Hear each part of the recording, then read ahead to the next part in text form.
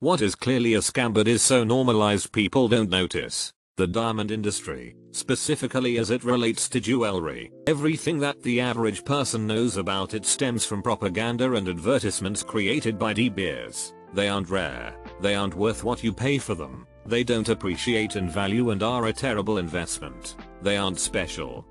Those Keymaster games that usually have something like a switch and a pair of beats and stuff. I work part-time at an arcade and you physically cannot win a prize until the machine has taken its retail equivalent in cash.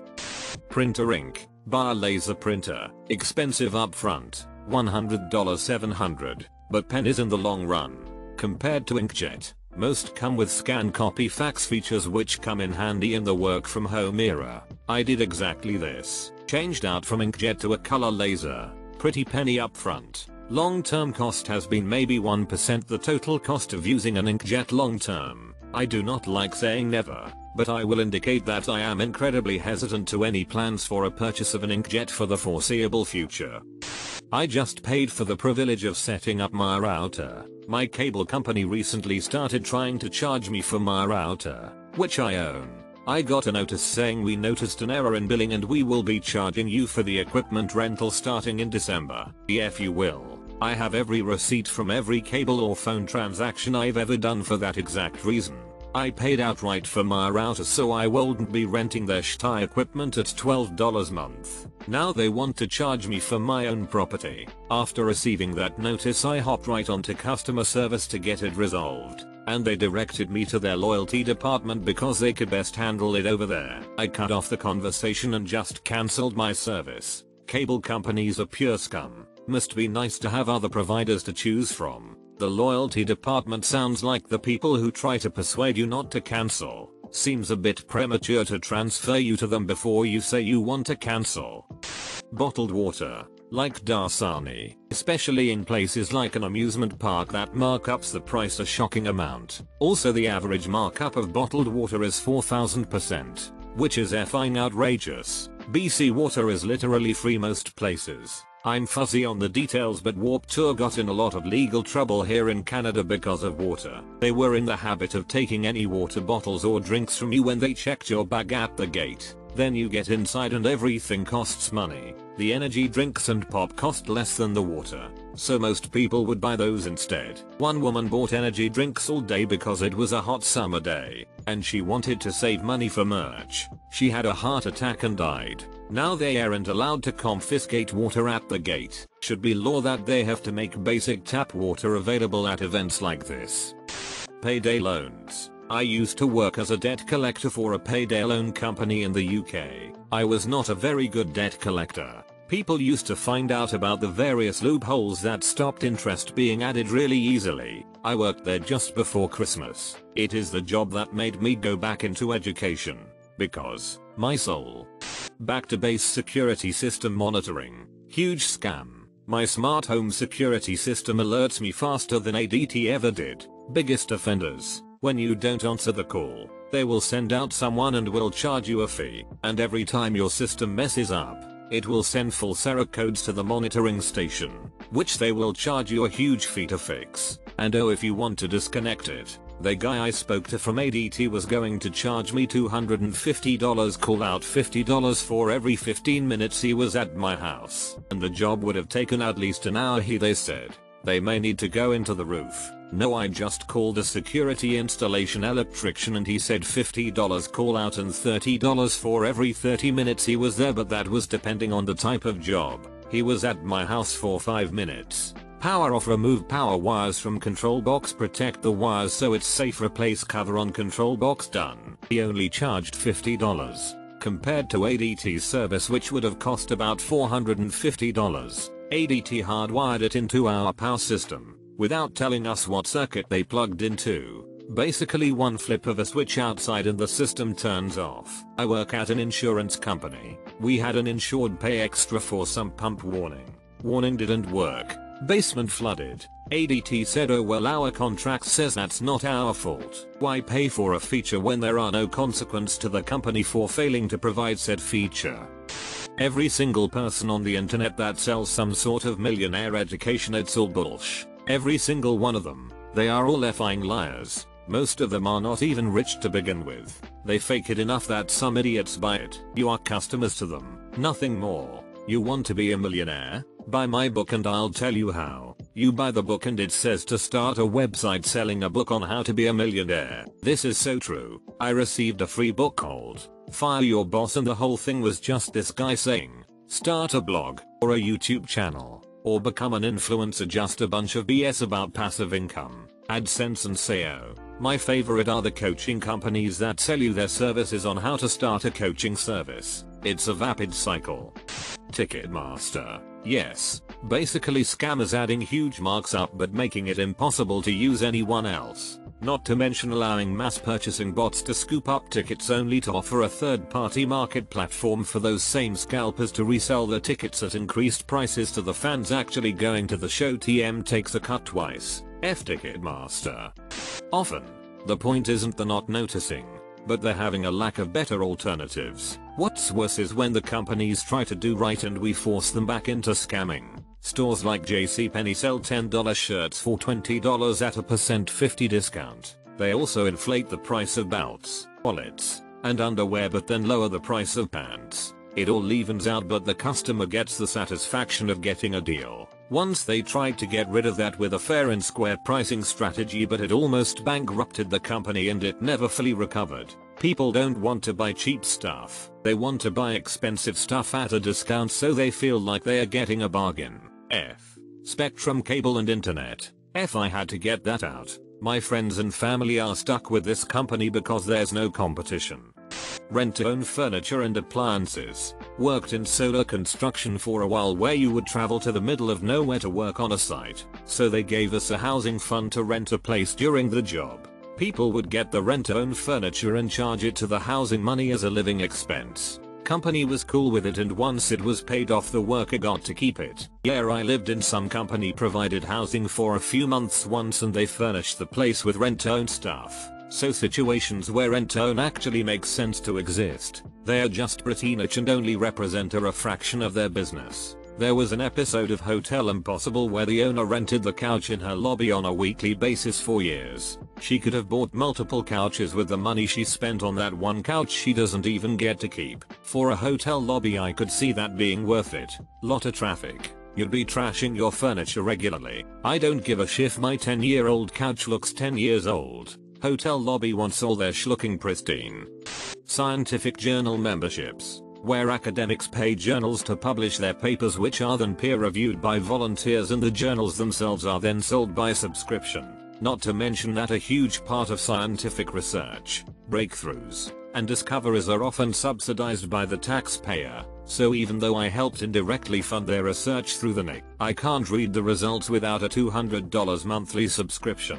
I'm sure some academic ethicist could probably speak to this issue in more detail that I can, but that's always bothered the F out of me.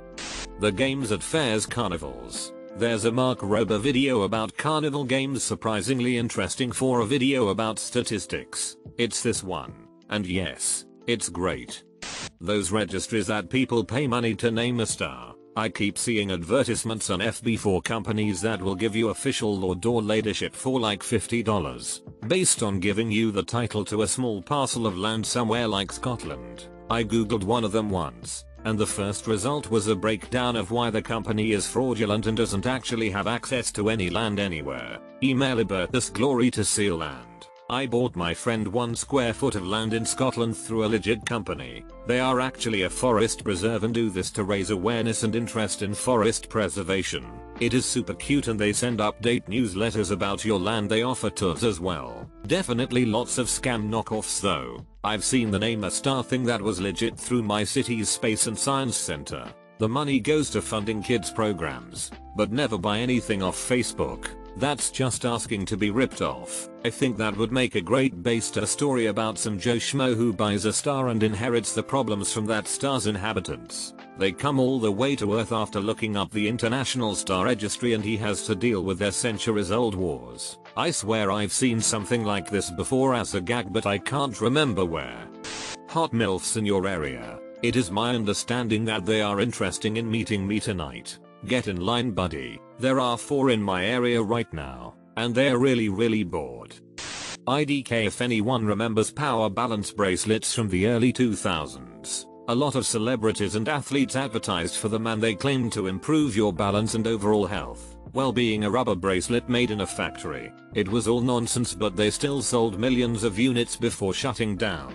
A new company owns them now and you can still buy them, though they still have things like that. We live in a touristy city, and when my in-laws came to visit, my Phil bought a balance bracelet from a street vendor. He said at dinner he could already feel a difference in the way he walked. I love him to death, but SMH, the placebo effect works even when people know it's a placebo. LMAO. Yeah, I remember those. Baseball players, specifically pitchers, used to wear several at a time when they were playing. Then one day everyone stopped. The whole gimmick was to have you stretch first so you would have a control to base things off of, then stretch again with a bracelet on, and suddenly you can stretch more. But you effing stretched out your muscles the first time, so the second time you would obviously stretch further with or without the band. Manufacturers refusing documentation to private repair enterprises and requiring you to get your products fixed by the dealer. Basically, the reason for the right to repair movement. Yes. I used to work with John Deere and they were terrible about it. Farmers are looking for older equipment because they don't have those software lockouts. Agreed. When the crop is coming in, it has to be harvested now, not 3 weeks from now. What John Deere wants: tractor brakes. Put it on a truck, ship it to the nearest repair facility, which may be hundreds of miles away, put it in the repair queue, wait until it's fixed, then truck it back to the farm, hundreds of miles away. In the meantime the crop has spoiled. What farmers want: tractor beaks. Pull out the diagnostic scanner, check the codes, repair it on the spot, go back to harvesting. Total time, less than a day. For a farming supply company, John Deere doesn't seem to care much about farmers. My dad's a mechanic and helped me diagnose and fix a car issue I had via video chat this weekend. I spent less than $15 on parts and tools and a few hours under the car, because I'm not too experienced yet and don't have jack stands, and saved myself a couple hundred at least. iPhones disabling themselves if you put in third-party parts. I can understand shutting off a certain aspect, but not bricking the whole phone. Now Apple has disabling if you put parts from another phone of the same model. Paying for cable TV. The whole idea of paying was to create a revenue stream separate from that of marketing.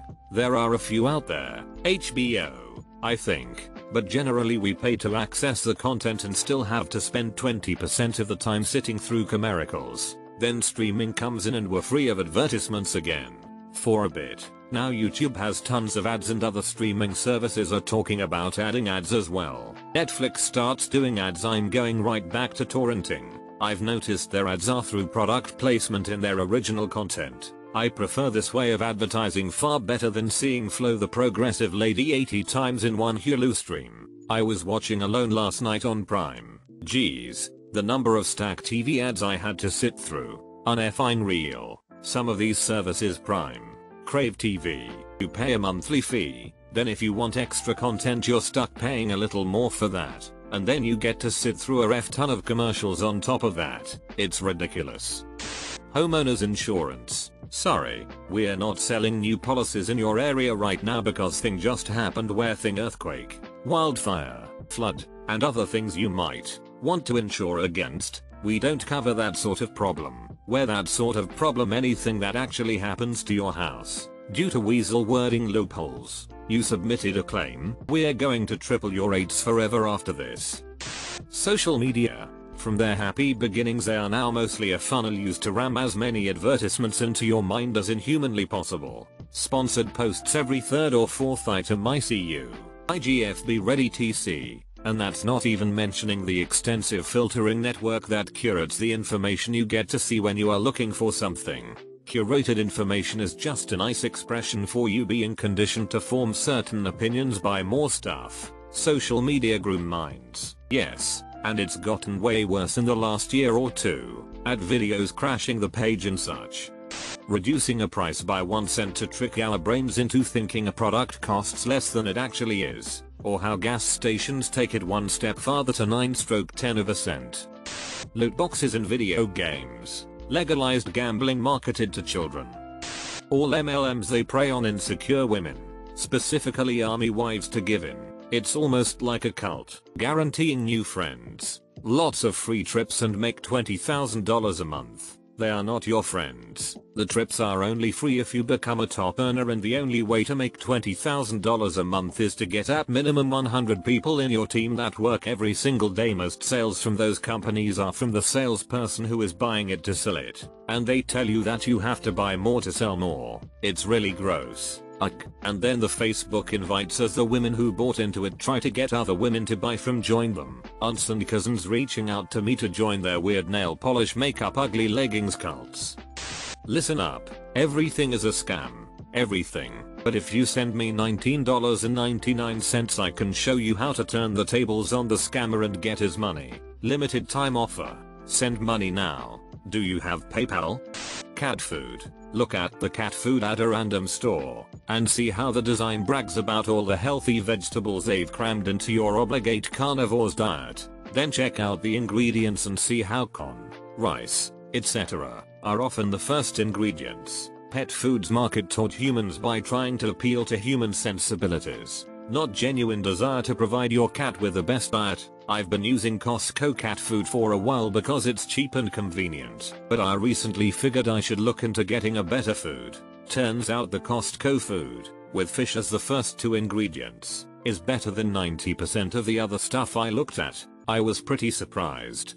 Annual college tuition increases. Why aren't they held to a competitive pricing model as opposed to having to take out a mortgage to go to school? Everyone wants to talk about government paying for college education, but there is no conversation on why is it that expensive anyway, especially when some units have endowments in the billions that just the interest on those funds could literally pay the tuition for everyone that goes through the door. Update. Wow, this went crazy. Thank you everyone for keeping it to a civil discussion on the topic as opposed to going on political rants. And thank you for the awards, kind strangers. Not only does tuition go up every semester, but the full ride financial aid packages that are 90% loans by the last semester. This happened to me. I got a full ride, literally the most money the school offered at $60,000. Graduated with $20,000 of debt even with grants. Interestingly, my sister got the same full ride 2 years later and it was only $54,000.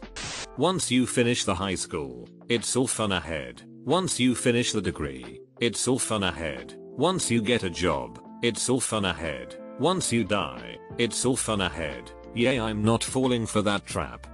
College textbook prices. It's crazy how ridiculous expensive they are, putting even more of a financial burden on students. It's amazing how one of the professors at my school wrote whatever science book we used for that class, and they'd magically put out a new version every semester. So your $180 Gen Chem I had 6 could only be returned for $5 since said 7 had just come out. New version meaning 6th edition had a tree on the cover. 7th has a giraffe. One of my professors wrote a textbook for his class and made a free PDF version accessible to everyone in the class. Best professor I ever had. Actually cared about teaching more than just making money off of students. Z Library Libgen are your friends. Spread the word.